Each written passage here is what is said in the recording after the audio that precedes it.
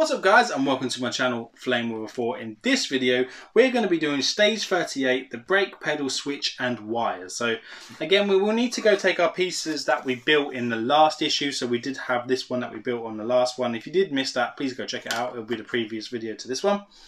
And we need to just put a few things on. So what we need to do is we will need to take out all these pieces. So I'm going to just open the packaging up in real time, because I'm going to take the cables out or the wires out as we need them, instead of just getting them all out and putting them on the side, because we can just take them out as we want them. And just need to get the EP screws which come with it, and then the rest of it we could just leave in there like so. So we'll just take that out as we need it, and we'll tell you what wires we're using and what colour wires we're using as we go along. So just put that there, let's pop that down. So the first thing it wants us to do is take 38F, and I'm guessing that these will say 38F on them or something like that. So that says B, which is absolutely fine. We just need to check through the parts list what 38F is going to be.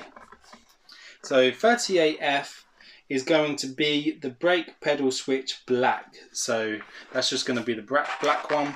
So that's going to be this short cable here. So as you can see, it has that little mechanism it had on the DeLorean, where it went backwards and forwards when the pedal was pressed. So the first thing it wants us to do, it wants us to lay this out flat, which is actually not going to be too difficult because it's pretty flat already. And it has a bracket on there already as well.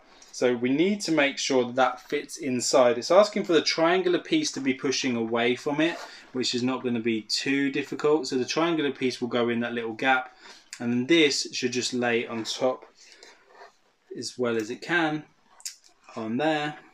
There's a little locate and lug, and then there's one that will have also like a screw on it too. So once you've held that into place, you just need to take one of your EP screws, which is just here, and then pop that in. Careful not to do it up too tight, because the last thing you're going to want to do on this, guys, is overdo this when it really doesn't need it. And it is only plastic, so just try to remember that when you're doing this build, that these pieces are only plastic. Right, let's try and get this lined up. I don't want to fast forward through if we don't have to. I want to just try and stick to do it in real time. It's just dependent on how well it lets us put them in.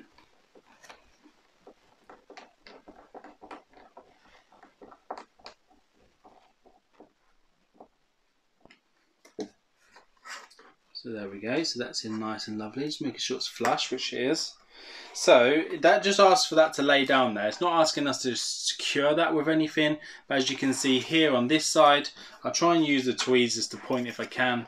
There is two locating lugs. So there's one at the top which will take the screw. That's the locating lug at the top there. And then there is one at the bottom, and that is just one where it just locates into the position. The triangular piece here just sits in the top of that bracket there. So when the pedal comes in, it will press on that, and then that will activate it to do the switch on and off when you do the brake pedal. And that just sits there like that. So that is G. So make sure you have G there, and that is that one. And that's where that needs to sit.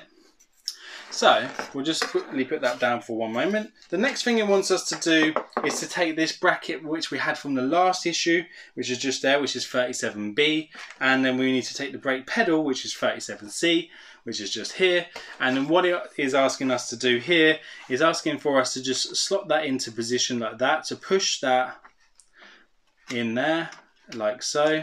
And then as you can see, when the brake pedal is pressed, it will press them two pieces together, which is what activates it. And then to hold that into place, you want to take this little bracket here, and that will just slide over the top when that's in position, to make sure that's in there. And that slides over the top like so. And then you want to take your two EP screws again, just do one at a time, and just pop that in so, like so. And then do that up. Remember, do not do it up really tight. It is really unnecessary to do these up tight. You don't need to do that. And then we'll take the other EP screw here, and I'm just going to pop that in there like so, and then do that one up as well. You just need to make sure that it's all lined up in place. If it's not, then find out why and what's going on. There we go.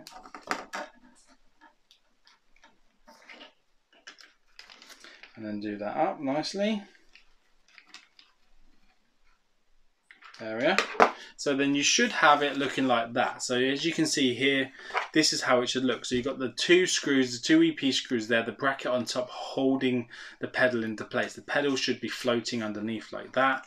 And then when that pedal is pressed like this, then it will press on those two elements here, which will push together to create the brake pedal. It is a bit loose, but I mean, you know, in real life it would be quite loose. What you want to make sure is that they're not touching, so you do need to make sure that they're separated. If you need to, then obviously bend it away a little bit, but you don't want them to constantly be touching, only when the contact is made, because if they are constantly touching, then the brake lights will constantly be on, and we don't want that. So that's how that needs to look. So obviously I would probably store it this way round so that you're not damaging anything, but again guys, that's all we get to do in this issue until we get some more. We won't be able to install these cables until the next one, so we will just double check that we haven't got to put them in. So no, we don't get to do any of this at the moment, which is a bit annoying because this is just stage 38 and that's all we got to do. So we will read through the magazine. We've got the big boss.